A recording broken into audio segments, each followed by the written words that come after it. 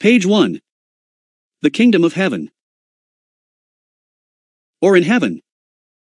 By Bertrand L. Comparet, taken from Your Heritage. Prepared into a PDF file by Clifton A. Emmaheiser's Teaching Ministries plus critical notes. There is some dispute, in ecclesiastical circles, whether the kingdom of Yahweh, so often mentioned by Yahshua, is to be on earth or only in heaven. This is based chiefly on the use, only by Matthew, of the phrase the kingdom of heaven. Because of this verse, some have argued that the kingdom must only be in heaven, being heaven itself is ruled by Almighty Yahweh. Neither Mark, Luke nor John refer to the kingdom of heaven, but only to the kingdom of Yahweh. Even Matthew uses as an equivalent phrase, the kingdom of Yahweh, 4 times at Matthew 6:33, 12:28, 21:31 and 21:43. In Matthew 13:43 and 26:29 Yahshua speaks of the kingdom of their Father, and my Father's kingdom. Both of these phrases obviously being equivalent to the kingdom of Yahweh. There is clearly no distinction between the kingdom of heaven and the kingdom of Yahweh. Then why were the two phrases used? These different phrases happened because outwardly pious Jews had first taken the name of Yahweh out of the scriptures, substituting the word Adonai, meaning Lord. This happened in the 7th century BC. At least as early as 200 BC, they had begun to substitute heaven for Yahweh. Even today, many Jewish publications won't use the word God, writing it G.D. Funk and Wagnall's New Standard Bible Dictionary says the following. Kingdom of God, usage of terms, a New Testament phrase based upon and expressing in its final form the Old Testament idea of the spiritual rule of God over men. The phrase, kingdom of heaven, is used in the New Testament by Matthew only, and is an exact equivalent of the phrase kingdom of God.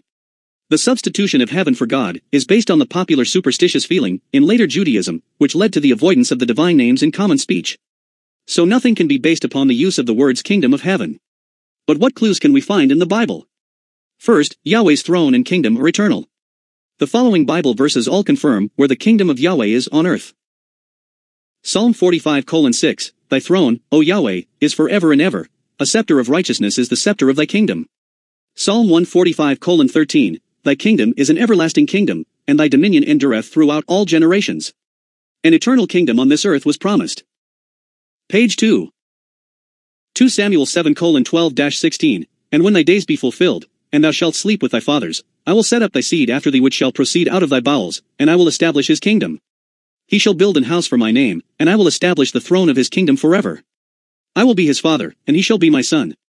If he commit iniquity, I will chasten him with the rod of men and with the stripes of the children of men, but my mercy shall not depart away from him as I took away from Saul, whom I put away before thee. And thine house and thy kingdom shall be established forever before thee, thy throne shall be established before thee, thy throne shall be established forever. I Chronicles 28:5 and 29:23, And of all my sons, for Yahweh hath given me many sons, he hath chosen Solomon my son to sit upon the throne of the kingdom of Yahweh over Israel. Then Solomon sat on the throne of Yahweh as king, instead of David his father, and prospered, and all Israel obeyeth him. Psalm 89:3-4, 28-29, 34-36, I have made a covenant with my chosen. I have sworn unto David my servant, thy seed will I establish forever, and build up thy throne for all generations. My mercy will I keep for him forevermore, and my covenant shall stand fast with him. His seed also will I make to endure forever, and his throne as the days of heaven. My covenant will I not break, nor alter the thing that is gone out of my lips. Once I have sworn by my holiness that I will not lie to David. His seed shall endure forever, and his throne as the sun before me. Daniel 2:44, And in the days of these kings shall the God of heaven set up a kingdom which shall never be destroyed, and the kingdom shall not be left to other people, but it will break in pieces and consume all these kingdoms, and it shall stand forever. We know Solomon never sat on the throne of Yahweh in heaven. We are told in the Bible that Solomon sat on the throne of Yahweh as king. Therefore Yahweh has an earthly throne as well as a heavenly throne.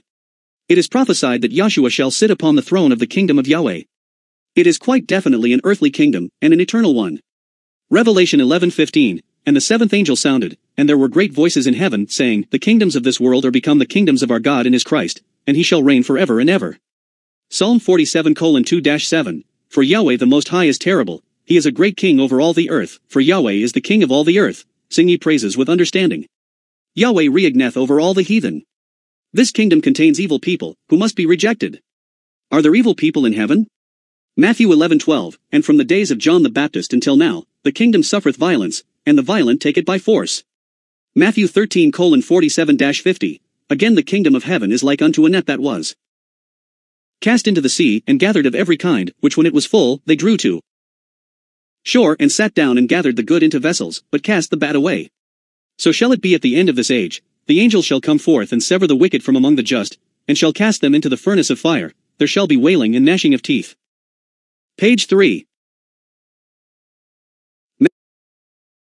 Matthew 21:43. Therefore I say unto you, the Jews, the kingdom of Yahweh shall be taken from you, and given to a nation bringing forth the fruits thereof.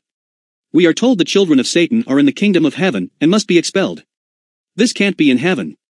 Matthew 13:37-43. He that soweth the good seed is the Son of Man. The field is the world, the good seed are the children of the kingdom, but the tares are the children of the wicked one. The enemy that sowed them is the devil. The harvest is the end of the age, and the reapers are the angels. As therefore the tares are gathered and burned in the fire, so shall it be in the end of this world order. The Son of Man shall send forth his angels, and they shall gather out of the kingdom all things that offend and them which do iniquity. This kingdom is one where people are material enough to eat and drink. Matthew 26:29. I will not drink henceforth of this fruit of the vine until that day, when I drink it new with you in my Father's kingdom. Luke 22:29-30. And I appoint unto you a kingdom, as my Father hath appointed unto me, that ye may eat and drink at my table in my kingdom, and sit on thrones judging the 12 tribes of Israel. The kingdom of heaven is the kingdom of Yahweh, and it is on earth. It contains both good and wicked people at present. Both good and bad people will be in the kingdom until the second coming of Yahshua. At this time the angels will cast out the wicked. The kingdom will be here forever, and those in it won't be merely spirits. They will be real and solid enough to eat and drink earthly meals. It is the kingdom of heaven, but it is not in heaven. Critical note by Clifton A. Emahiser. This has to be one of the better presentations Bertrand L. Comparet ever gave. Offhand, I would place it among his top 10. I find little with which to disagree, but much to concur. Therefore, I will add some of my own observations.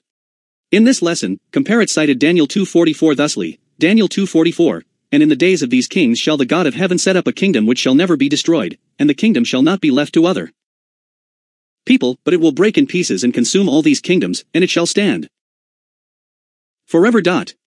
If ever Comparet turned out a masterpiece, it was his Daniel's fifth kingdom, which would also rate among his top 10. For the first four kingdoms of Nebuchadnezzar's dream vision the futurists use an historical view. Then, without any good reason, they suddenly switch to a futurist view which is hardly consistent.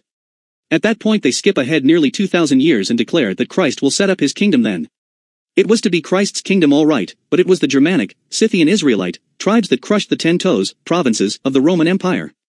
Therefore, the German tribes represented the kingdom which Daniel prophesied would stand forever.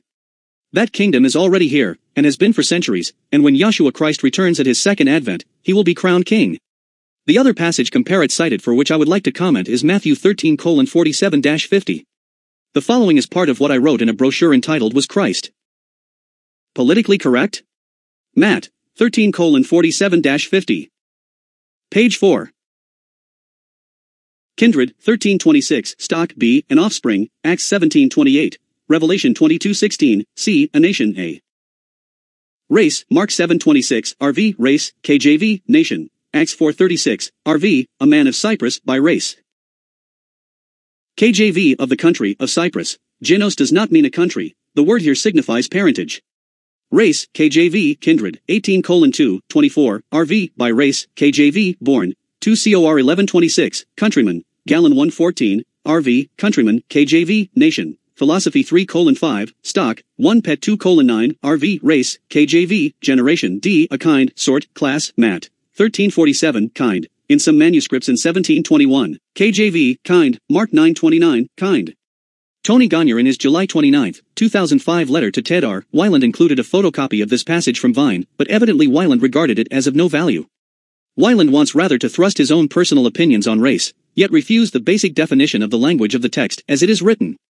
The following rendition of Matt 13:47-50 does absolutely no violence to this passage. 47 again, the kingdom of heaven is like unto a net that was cast into the sea of people and gathered of every race, 48 which, when it was full, they drew to shore and sat down, and gathered the good, racial kind, into vessels, but cast the bad, racial kind, away.